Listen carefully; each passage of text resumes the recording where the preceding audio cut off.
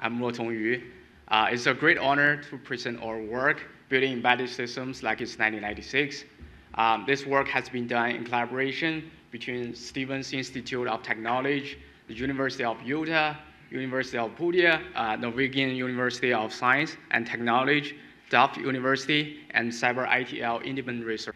So embedded devices are running everywhere to connect the physical world with the digital world. So by estimation, there are more than 35 billion embedded systems installed in the wild. So the large-scale deployment makes the security of embedded systems critical. So many mitigations are used to protect the desktop systems from different kinds of attacks. So these memory-related mitigations include both user space and Linux and kernel level. So the most famous ones include stack canary, non-executable stack, address space layout randomization, and so on. So the mitigations used by desktop binaries can also be applied to embedded systems. However, the preliminary result from our collaborator indicate that mitigation is rarely adopted on embedded devices. So the table presents the result from our collaborators by evaluating the mitigation in popular routers. So looking at this table, we can see binaries from desktop are well protected with stack canary, non-executable stack, and relocation rate only. But in comparison, all the mitigations are almost missing in popular routers. This motivates us to extend this study into a much larger scale. So in this paper, we focus on 3 research questions. So the first one is, do the embedded devices adopt attack mitigations? And second, is the attack mitigations improving over time? And third, if the attack mitigations are missing, what are the possible reasons? So to answer this question, we perform a large-scale study on evaluating the mitigation adoption on embedded devices. So we focus on Linux-based devices because they not only represent the dominant type, but also support most of the mitigation. So before we answer those research questions, let's first see the challenges on performing such a large-scale study. The first is to build a representative data set. So the previous data set are outdated, and some of them are even invalid today. So the second challenge is to unpack the firmware images. So firmware images are organized in diverse formats. So if not properly handled, you won't be able to recover all the information. And third, how we can accurately identify those attack mitigations. So there are existing tools, but they all have design limitations. So here is the design of our study is straightforward, which has 4 major components. So the first step is to use a web crawler to collect the firmware images from the vendor website. We only focus on the publicly available data for ethical consideration. Once the firmware images has been collected, the next step is to unpack the firmware images. During the unpacking process, we collect both the Linux kernel and the file system. We will then perform the mitigation identification, and the last step is to analyze the result. So in total, we collected over 80,000 firmware images from 38 popular vendors. The firmware images range from 1998 to 2021, which contains the most common type of embedded devices. So to unpack the firmware images, we use a firmware unpacking tool from the previous work, firmAdney. The tool is designed on top of Beamwork, which is capable of extracting both file systems and the Linux kernel. So we call a firmware is successfully unpacked if at least a file system or a Linux kernel is extracted. So this table presents the number of images we collected and the unpacked for each of the vendors. So in amount of the 18,000 firmwares we collected, we unpacked 10,000 of them with a success rate about 59%. This also includes over 9,000 file systems with 3 million ELF binary and about 8,000 Linux kernel. Yeah, about 8,000 Linux kernel. So in terms of the user space mitigation, we include all the mitigations that are popular in the Linux system distribution. So this collection of user space mitigation we consider include stack canary, 45 source, precision independent code, relocation rate only, and non-executable stack. This is also the same setting with all the other popular mitigation identification tools. So we follow a similar idea on selecting the kernel-level mitigation. So first, the mitigation is active in Linux distribution. And second, it has been released for over 3 years, so the vendors have enough time to deploy them. And third, it's applicable to the embedded system. So far we have been discussed the design of our study. Now I would like to share the interesting result we have found to answer the previous proposed questions. So the first one, do embedded devices adopted attack mitigations? So this table on the right presents the number of ELF binaries and the adoption rate of each of the mitigation for every vendors. So if we're looking at this table, we can see binaries from Debian package has been used as the baseline. So comparing the result, we can see the adoption rate of mitigation by embedded binaries are surprisingly low, especially comparing with the desktop binaries.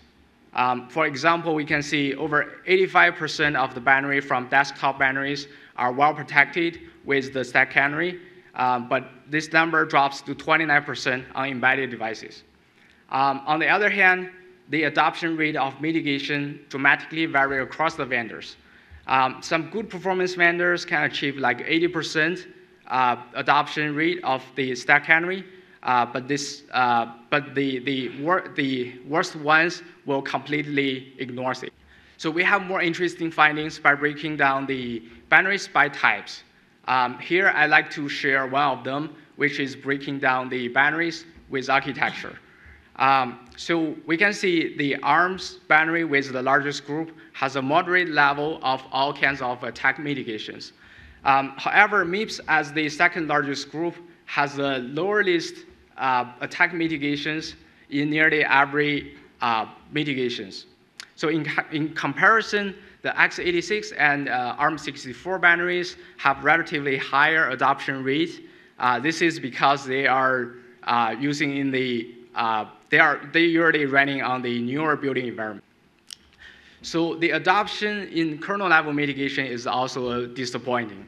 So according to this table, in amount of over 3,000 analyzed Linux kernel, only 159 of them are protected with stack protector. The other protections are almost missing. So the evidence indicates that the kernel-level mitigations are rarely adopted. So to answer the second question, is the adoption of attack mitigations improving over time? We keep track of the mitigation adoption change over the time. This figure presents the user space mitigation change from 2010 to 2021.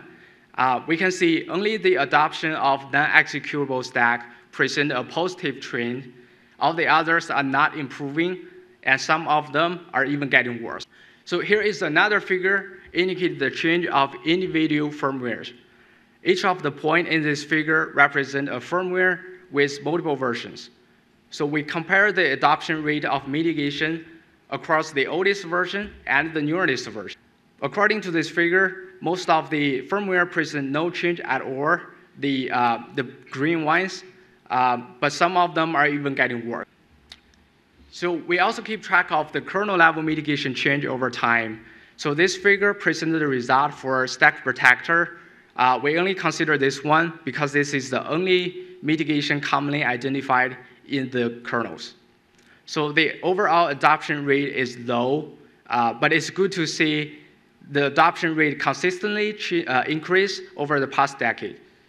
This is because the vendors are using newer version of Linux kernel, which brings the positive trend. So remember, the third question is to figure out the possible reasons of missing such mitigations. So to answer this question, we didn't directly contact or do an interview with the vendors. So all these following reasons are potential reasons inferred based on our experiment. So the first potential explanation comes from the restriction of building tools. This table presents the valuability of mitigation in different versions of build root. which is the automatic building tools used by many vendors. So we can see many of these mitigations are not available before 2012, and more of the mitigations are available after 2017. So if the vendors are not update their building tools in time, they won't be able to deploy many of the mitigations to their product. So another reason is coming from the large number of binary reuse. So the left table represents how commonly the binaries has been reused in each of the vendors. So on average, only about 8.9% of the binaries are unique in each of the vendor, which means one binary on average will be used by 11 firmwares or 11 products. So the binary reuse also happens in between the vendors. So the right figure, the heat map, represents the number of duplicated binaries in between the vendors. So the darker color means a larger number of binaries. So both of the results indicate that binary reuse are super common in the wild, and the missing of mitigation in those reused binary will be easily spreaded to much more devices. So another intuitive explanation for the lack of mitigation comes from the overhead. So this table presents the overhead of storage space, memory usage, and runtime performance when each of the mitigation adopted. So from the left to right, the mitigations is enabled one after another. So we can see the mitigations like stack canary, precision independent code, and relocation rate only have observable overhead. But it's hard for us to determine if these overhead are affordable or not. So this needs to be confirmed by the vendor. So finally, we would like to answer another interesting question. Are the low adoption rate of mitigation attributed to the lack of vulnerabilities? Imagine if there are no vulnerabilities, then there are no meanings to protect the binaries. So we thereby perform a key study on evaluating the embedded vulnerabilities. So it shows that the memory corruption vulnerabilities are super common on embedded devices. For instance, we have found two memory-related vulnerabilities reported on 2021, which affect millions of devices rely on Realtek SDK. So as a further step, we identified 1,300 binaries affected by those Realtek SDK. These binaries present no broader adoption rate on the attack mitigation. So this is about our paper, and thank you so much for listening. So any questions are welcome.